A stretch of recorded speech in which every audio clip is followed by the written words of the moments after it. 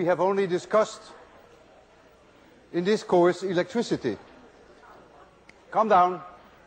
But this course is about electricity and magnetism.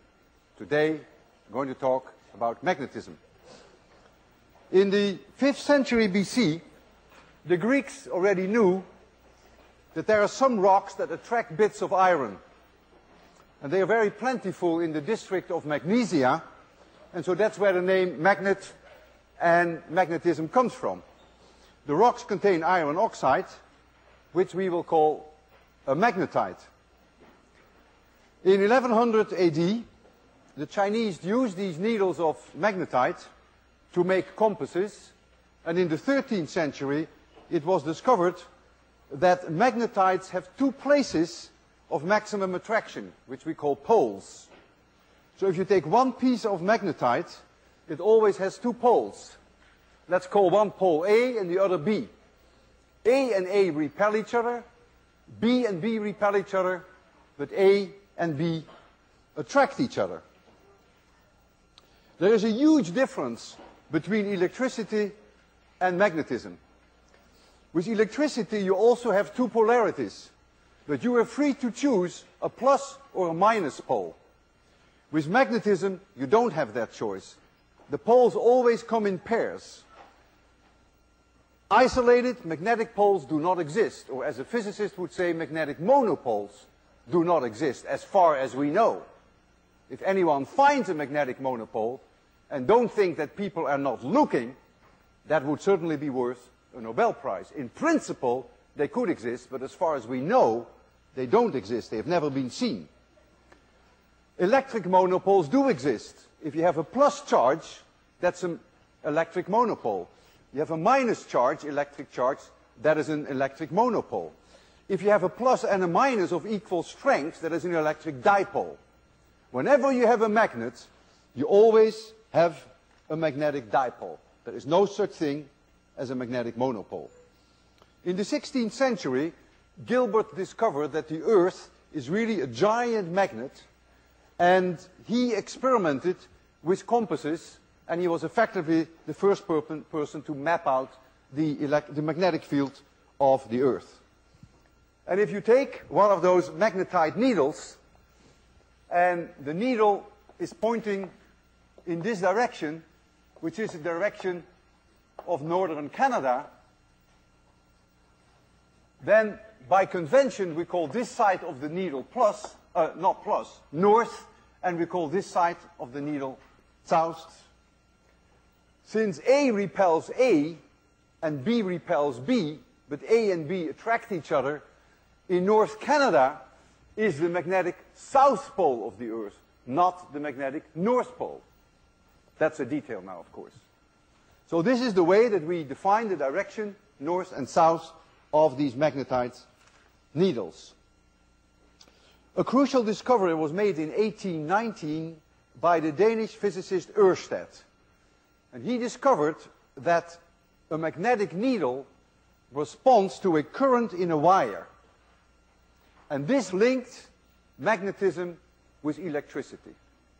And this is arguably perhaps the most important experiment ever done. Ørsted concluded that the current in the wire produces a magnetic field, and that the magnetic needle moves in response to that magnetic field, which is produced by the wire. And this magnificent discovery caused an explosion of activity in the 19th century, notably by Ampere, by Faraday, and by Henry, and it culminated into the brilliant work of the Scottish theoretician Maxwell. Maxwell composed a universal field theory which connects electricity with magnetism, and that is at the heart of this course. Maxwell's equations. You will see them all four by the end of this course. If I have a current, a wire, let's say the wire is perpendicular to the blackboard, and the current goes into the blackboard, I put a cross in there. If the current comes out of the blackboard, I put a dot there. And there is a historical reason for that. You've always talked about vectors in 1801 and in other courses, but you've never seen a vector. And I'm going to show you a vector. This is a vector. And this is when it comes to you. That's when you see a dot. And this is when it goes away from you. That's when you see a cross. So this current, when it's going into the blackboard, I can put these magnetite needles in its vicinity, and they will then do this.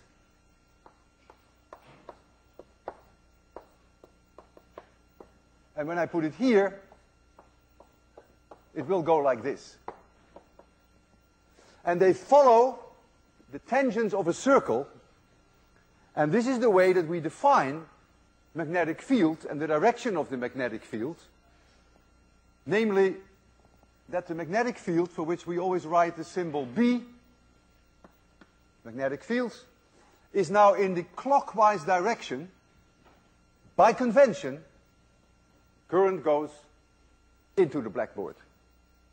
And if you ever forget that, use what we call the right-hand corkscrew rule.